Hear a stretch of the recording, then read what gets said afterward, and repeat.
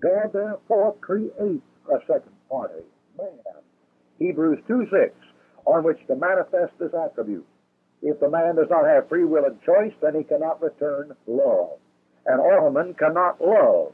The man must have a choice. Joshua 24:15. And to have a choice, there must be a third party. The third party is a cherub who became a serpent. You can choose him, 2 Corinthians 4:4, or God, 1 Kings 18:21. God allows this being to appear and to tempt mankind so that man can freely choose God as an object of love. Adam chooses his wife as an object, while she chooses knowledge, as all good intellectuals.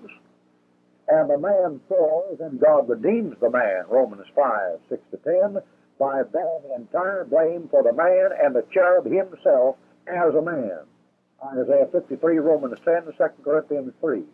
Having absolved himself of all guilt, it is now possible for the man to be confirmed sinless forever by receiving a sinless Savior as his own. John 1:10-12, your move. I said it's your move. Why do you sit there glassy-eyed preparing to run for something you read to prove that Christ was a rascal like Khalil Gibran, Omar Khayyam, Zarathustra, Buddha, Confucius, Zoroaster, Leo Se, Mahatma Gandhi, or St. George, or like yourself? It's your move. God has already done all that is possible, all that could be asked, more than is required, and he has done it through love for you, you sorry old Christ-rejecting, Bible-denying Pharisee. John 3:16. God has absolved himself from all guilt, proving that he is absolutely perfect and sinless. Now, how about you? How about your moral condition? Go on, move. Don't sit there all day. The next move is checkmate no matter which way you move. Why do you sit there looking at the pieces like you thought Darwin would give you an extra queen in a few minutes? The battlefields of this world are strewn and littered with men who refuse this line of biblical reasoning, and more are on the way. God is innocent, you are guilty. 1 Peter 3, verse 18. What are you going to do? Go on, move. Or just dump over the whole chessboard and stomp your little feet out of the door and go home pouting about, I just don't believe in the virgin birth. It's not scientific. Or he's trying to give me a guilt complex. You know, you're not very scientific yourself. As a matter of fact, you're neither scientific, reasonable, logical, honest, or in view of your refusal to accept God's invitation to salvation, if I may say so, not even decent. Now, go back to Socrates, Aristotle, Plato, Huxley, de Maupassant, Shelley, Carlyle, Dickens, Tennyson, Thackeray, Einstein, Jarman, Gray, Kelly, Wells, Spengler, Joyce, Jung, Pavlov, Nietzsche, and Hegel, and see if they have an answer to the origin of sin better than the one I just gave you, and if they have a better solution. And listen, if they do, apply it immediately, because as sure as you live and breathe, the hospital beds and the graves are waiting for you. They embrace the thinkers and the poets and the artists and the scholars and the popes and the psychiatrists and the physicians, and buddy, they're going to get you too. Hebrews 9:27. You haven't moved yet. God has already moved in history to restore his original creation. He has plans. And these plans are going to go through on schedule no matter what your church teaches or no matter what your professors may have told you. The first part of the plan is to populate the heaven and the earth with a sinless race of people like God himself. How do you know this is right? Because at this minute that you are reading this treatise or hearing it, men are expending dollars by the billion to get up and populate it with a bunch of Christ-rejecting, Bible-denying, sacramental Darwinian apes. You see the two ways to do it. God's way and your way. Isaiah 55:8. Your way is Lucifer's original plan, outlined carefully in Isaiah 14:12-14. I will ascend, I will exalt, I will sit, I will ascend, I will be like the Most High. I will be like the Most High. Hello, Darwin, fancy meeting you here. And with the rocket scientists and astronauts sitting on your right hand and your left.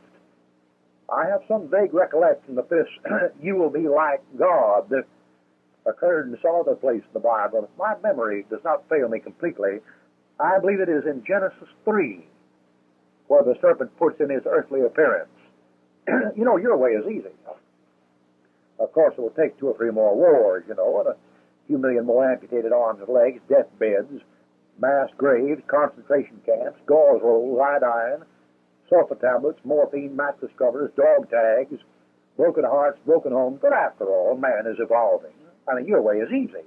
You simply exert your depraved mind and faculties to the utmost and find a way to get up off the earth and populate Jupiter, Venus, and the moon, and then immediately claim it for your country so you can bomb, strafe, sabotage, shoot, burn up, demolish, and wreck an enemy country. Instead of intercontinental war, Darwin's educated asses will have interplanetary war, and they will begin to write history books on how the great sacrifice preserved freedom on planet X and was a lesson to all free planets everywhere. But the dead will be just as dead, and just as dead in sins. John 9:24. Your way is easy. It is the way that man has trodden since Cain murdered his brother. Just use your brains, avoid the Bible, invent ways to get up, reject the Lord Savior, kill the enemy before he gets you, sidestep Calvary, join a church, get baptized, ignore Genesis 1:3, take the sacraments, get in your rocket, and go till you die, and they bury you. Your way is easy. Fools like you have been going to hell on that route for 5,000 years. It is a broad way and the gates wide, Matthew 7:13, and you still haven't moved. Are you going to move? I mean, after all, it is so easy on you yourself, because no matter how long it takes mankind to make it to the planets, you will have been dead for a good while. You and Darwin both believe that when you're dead, that's the end of you. Isn't that right? Or has someone in a pulpit misrepresented your position? Or you wanted to go to heaven? Sorry, you are on the wrong way. John 14:6. The trouble is that man has it all figured out. But this figuring is based on the kingdom ideas of chapter 1.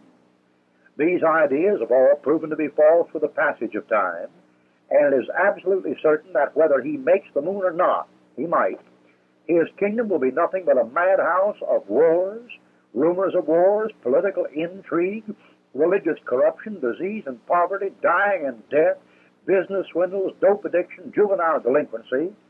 That old phantom human nature will not leave the house. Human, from humus, decayed vegetation. Isaiah 40, Isaiah 64, verse 6. All of man's theories in the kingdom fail to reckon with this phantom of human nature, this invisible wreck of the Hesperus.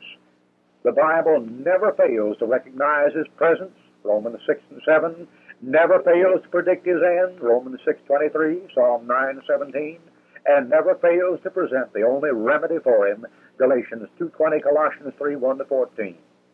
Will you move and take it? The easy way is the wrong way. God's way is the only way that will work and work right, and God's principles are contrary to man's. Thus, everyone that exalts himself shall be abased, and he that humbleth himself shall be exalted. The way up to heaven, my friend, is down on your knees. John 1:10-13. The way to get shot down out of the stratosphere is to go up and populate it. How true was that notation made by C.I. Scofield? Quote, the world system is imposing and powerful with armies and fleets, is often outwardly religious, scientific, cultured, and elegant, but seething with national and commercial rivalries and ambitions, is upheld in any real crisis only by armed force. God's original plan contains none of these elements. Like pure virgin wool or Damascus steel, the quality and merit of this divine plan stands out as against crocus sack compared with tin cans. That is, in comparison with a crocus sack, God's plan is pure virgin wool. And alongside the tin can plan of Darwin, God's plan is Damascus steel. God's plan was and is to populate the entire universe with a race of sinless people made like his Son, the Lord Jesus Christ. This plan is flawless without a crook in it, and subsequent failures are due entirely to man's willful and stubborn determination to take credit for his own creation and give himself the glory for coming to his present state after 4 million years of fighting planaria, paramecium, hydras, jellyfish, polywogs, alligators, possums, apes, and weasels. Where a man moves in response to his obligation to God, that is, where he moves by faith in accepting God Savior as his own, John 1:10-13, light breaks immediately. And although all the answers are not found in all the Bible verses, the light is found that illuminates the hopeless struggle through the ages to that golden age. It also brings assurance of a heavenly home and a glorious eternity with God. 1 John 5:13, 1 Peter 1:4, John 14:1-4. God has moved, and it is your move. And until you move, you have no place in the kingdom, Matthew 8:11, no part in the kingdom, Matthew 25:31, nor can you even see it, John 3:3-6. This is Don Nesbitt, YouTube. The answers are available. The plan is presented in the Word of God. In the following chapters, you will see the mighty arm of the Creator of the galaxies and constellations bared to the sight of all. On the counter of the dime store, $1 a copy, and this plan centers around the kingdom. It is the main subject of the Word of God. The conception, development, disintegration, revival, postponement, counterfeit, and fulfillment of this kingdom is the theme of the Holy Book. It runs contrary to the post-millennial position. It runs contrary to the post-millennial liberal, the amillennial Catholic, the Darwinian intellectual, the idealistic philosopher, and the communist atheist. As most Bible concepts, it is proven to be a direct revelation from superhuman sources by virtue of the fact that it is totally unlike anything any history or historian can produce. God has plans for mankind and for the universe that no pope, no church council, no league, alliance, mandate, pact, charter, decree, or court decision can alter or forestall. Once this plan is grasped, all the pieces of the puzzle fall into the proper compartment, and even the men opposed to the plan and the men who don't believe in it find their proper places in respect to it. Luke 17:1, Proverbs 16:4. As a famous retired Methodist preacher once said, maybe we are all through, maybe we are completely washed up, but our God is not. No, he is not. Isaiah 9:6-7. A little girl went to bed one night after sitting in the living room and hearing the conversation of the adults for about 2 hours. They were Bible-believing people, and they talked at length about the tribulation, the Antichrist, the rise of Rome, the threat of communism, the moral degeneracy in America, and the excessive governmental controls. When the little girl knelt by her bed to pray, she said earnestly, "Dear God, please take good care of Mom and Daddy and Brother and Sis. And Lord, please take good care of me and my dolly. And dear Lord, please take good care of yourself, because if anything happens to you, we're sunk." Let the heathen rage. Let Darwin and Huxley thumb the nose at God Almighty. Let the Pope guzzle wine while the papist kiss his feet. Let the scholars stamp on the Word of God and try to exterminate it. Our God is a great God, and his kingdom is an everlasting kingdom. And all the inhabitants of the earth are reputed as nothing. And he doeth according to his will in the army of heaven, the army of heaven, and among the inhabitants of the earth. And none can stay his hand or say to him, "What doest thou?" Daniel 4:35. It's your move. And no matter where you move, it's checkmate. God has done his part. Your part is to accept what he has done, Romans 10:9-10, or else concede the game, or else re-enlist and get ready for the next war, brother, because it's coming. Man thinks he is through with war, but our God has not yet begun to fight. Chapter 4, Conception and Development. In Matthew 3:2, we find the bronze prophet in the leather girdle and a camel's hair coat proclaiming, "Repent ye, for the kingdom of heaven is at hand." But when the man heralded by this message shows up, he says, "The kingdom of God is at hand. Repent ye." Mark 1:15. To further confuse matters, in Matthew 4:17, this one that John heralded says, "Repent, for the kingdom of heaven is at hand." Now, in these opening verses in the gospel accounts can be found the duality of all the confusion that follows in the private interpretations of the kingdom. It appears on the surface that they are identical. This teaching is so firmly entrenched in the minds of Protestants who have believed the private interpretations of Rome that it is almost impossible to dislodge it. Common sense would tell any man that the word heaven is not the same word as the word God. But when the two kingdoms, kingdom of God and kingdom of heaven, are both said to be at hand, The expositors, commentators, preachers, and teachers follow Rome's suit and miss the trick. It might be well to review a basic rule of intelligence. It is this: things different are not equal. This rule is observed in every place on the earth except in matters of integration, church councils, church doctrine, communist conspiracies, church interpretations, and Bible exposition. Things different are not equal. To return for a moment to the battlefield of Gettysburg, where 25,000 Southerners and 23,000 Northerners died to prove something, we find a tall, egotistical deist who never professed anything more than James 2:19, standing and reciting as follows, quote, "Government of the people, by the people, and for the people shall not perish from the earth," unquote.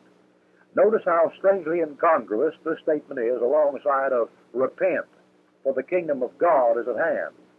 Something is out of place somewhere. And there's no use to alibi and say one is spiritual and the other is political, for a God who is not interested in political kingdoms as well as spiritual is not much of a God. John speaks of a kingdom which God will rule. Lincoln speaks of a government which people will run. There's a slight disparity in the two messages. Someone has died rightly or wrongly, it is hard to say which, but 48,000 dead Carolinians, Alabamians, Buckeyes, Vermonters, Mississippians, Virginians, Pennsylvanians, and New Yorkers surely must have known what they were doing. Or did they? The patriotism and heroic deeds performed at Gettysburg become cloudier by the minute when we read, quote, "We hold these truths to be self-evident, that all men are created equal, that they are endowed by their Creator with certain inalienable rights, that among these are life, liberty, and the pursuit of happiness." The Declaration of Independence, July 4th, 1776. Now, one of the truths, then, for which Americans die on the battlefield is this, quote, "All men are created equal." That is, men are murdered to prove that that is correct. Now, if this is so, not a death in World War I, II, or III is in vain. If it is not so, then someone has badly deceived someone and hauled them off to get the brains blown out for an ideal that is no more right than addiction to heroin. When we compare American ideals with Bible truth, we find a tragic breach. It is nearly as wide as comparison of German ideals, Russian ideals, Italian ideals, and British ideals. One cannot study the ideals for which men die, trying to bring in a new order or a golden age, without being struck by the fact that they are all in opposition to the Word of God. This kingdom business is the first thing that comes to the reader's attention. Lincoln is speaking of a government of, by, and for men, with all men the same. The same doctrine is taught by Karl Marx and carried out in the French Revolution. The Bible is speaking of a kingdom of, by, and for God, with men divided into sheep and goats, Matthew 25:31-40. The further comparisons only emphasize and enlarge the gap between the two concepts. In the Bible, men are not equal in any way, shape, or form other than their moral obligation and moral opportunity in relation to their Creator. Acts 10:34, Romans 2:6, Luke 13:1. God discriminates against individuals before birth, Romans 9:13, after birth, Genesis 17:17, physically, John 9:1-5, spiritually, 2 Peter 2:12, individually, Job 1-6, racially, Jeremiah 30:11, and mentally, Proverbs 6:16-18. In the Bible, men are only equal in that they are born dead in trespass and sins, Ephesians 2:1-4, and must be born again regardless of religious attainment or station in life, John 3:1-8. In the Bible, all the popular elections are wrong, and only where the Word of God is prayerfully honored as the final authority is a right decision made. I'm not talking about a religious authority with black and white smoke set up a smokestack by a bunch of black-robed Baal priests who think that tradition is equal to the Bible. I've said where the Bible is the final authority. Notice Saul's popular election and Barabbas' popular majority in 1 Samuel 8:11, Matthew 27, John 19, and compare this with a scriptural vote in Acts 6 and Acts 15, Acts 6 and Acts 15. The Bible, then, stands as an anti-popular and anti-social book. It stands for everything that men resent and against everything they are for, Luke 16:50. In short, the Bible is the greatest hate literature on the market, if a man is a Darwinian anarchist. This brings us to the crux of the matter. What mankind resents in the Bible is the absolute moral authority by which it speaks contrary to his human nature. The whole thing is enmeshed and entwined with Darwin versus Genesis 1 to 3. In the United States, the equal opportunity is supposed to be brought about by force if necessary. See Meredith, General Motors, Union, and so forth and so on. Nothing is left to God or the Bible, for it is assumed that God has left Darwin and Mother Nature to kind of work it out. The inequalities, then, are never regarded as God-given, God-sustained, or God-honored. Inequalities are looked upon as failures of someone to tolerate or educate somebody or give them social privileges. In plainer words, the unregenerate educated man in America hopes eternally that since he has worked his way up from an ape without God's help, he doesn't need God's book interfering in his future progress. He will work it out himself by brute force if necessary. He will nullify the Bible by putting it in a pigeonhole called religion or Judaistic Christian tradition, and there it cannot interfere with government. If the Bible makes it plain that all men are not created equal, then men will jolly well kill 50,000 or 90,000 men per war to prove that they are. If the Bible favors the Jewish race above the others, then he will jolly well take the old Jewish Bible, every writer in it is a Jew, and revise it till it is an Italian Catholic Bible. If the Word of God insists that God is sovereign and demands the right and power to rule over individuals as well as nations, man will just kick God off his throne and prove that he himself is capable of running himself.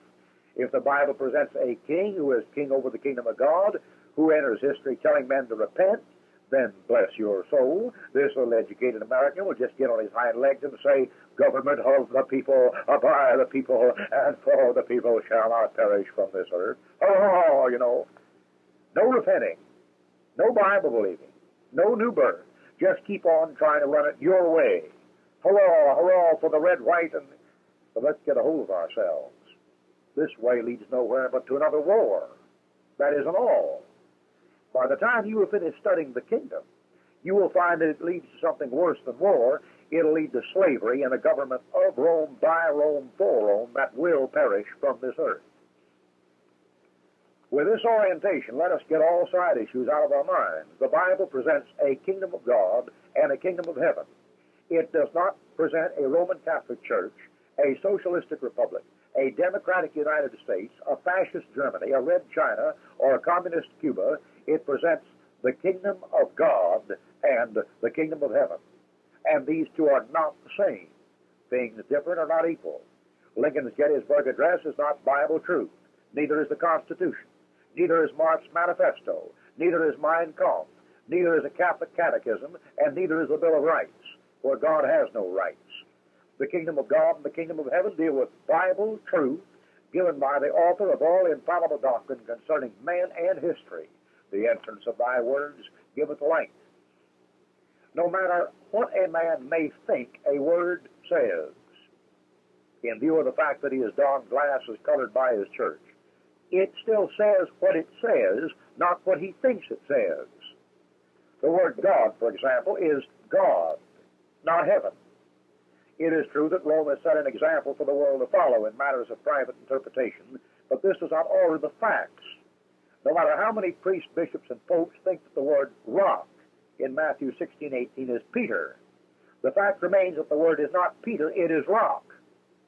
Since Peter is Petros and rock is Petra, and Peter is Petrus and rock is Petram, and Peter is Peter and rock is rock, then it is not in the least possible that Peter is the rock or that the rock is Peter. Whatever excursions may be taken by expositors in an effort to properly exegete the passage, one salient fact forever remains: things that are different are not equal. Amos 3, verse 3. Unless there is a deliberate definition given equating two things to be identical, they are not identical. The only place in the Word of God, or anywhere else for that matter, where different things are equal is where they are defined as equal by the verb this is, it is, that is, those are, he is, she is, etc. Friend, if it is not, then it is not, it is. A colored man asked his wayward son if he had already married. He replied grumpily, I ain't said I is. I didn't ask you, is you ain't, the father shouted. I asked you, ain't you is. His body, which is the church, is a definition which can be taken literally in view of comparative passages, Ephesians 1:22 and 23. This defines the take, eat, this is my body of Matthew 26. For the body seated is a physical body holding the bread, and the body eaten is a spiritual body, 1 Corinthians 10:16 and 17. Things different are not equal. So instead of following Rome into a smog of private interpretation, let the reader follow the Holy Spirit as he guides into all truth, John 16:13, and reveals the kingdom of heaven and the kingdom of God. Having straightened out whatever inconsistencies may have prevailed in our thinking in regards to things being the same, let us examine these two words which certainly are not the same. 1, God, G-O-D. 2, heaven, H-E-A-V-E-N. No matter how deceptively the minds of men may operate as they read the passages in Mark 1:15, Matthew 3:2, and Matthew 4:17, they must be brought to realize a fundamental truth. God is not heaven, and heaven is not God. The Schofield note tries to retain the distinction between the kingdoms, but unfortunately Schofield, as Peters and McLean, failed to grasp the original plan and make connections coming through Adam to Christ. McLean and Peters' works are both concisive, profound, fundamental, and faithful to the essentials of Scripture, but neither grasp the greatness of the kingdom, as both these men end the kingdom at Revelation 22. In Revelation 22, it is just the real beginning. There are 12 reasons why a person can know that God is not heaven and heaven is not God. 1, birds fly in the heaven, they do not fly in God. 2, there are clouds in the heaven, there are no clouds in God. 3, God created the heavens, so they are an object, not a part of it. 4, God was in the beginning, the heavens were not. 5, the heavens are material, you can see them. 6, God is a spirit, no man has seen him at any time, John 1:18. 7, God has a moral nature, the heavens' nature itself is amoral. 8, God controls the heavens, they do not control him. 9, the heavens declare the glory of God, not themselves. 10, the heavens contain much darkness, and in God there is no darkness. 11, the heavens can be populated, but God cannot be populated. 12, the words God and heaven are spelled different.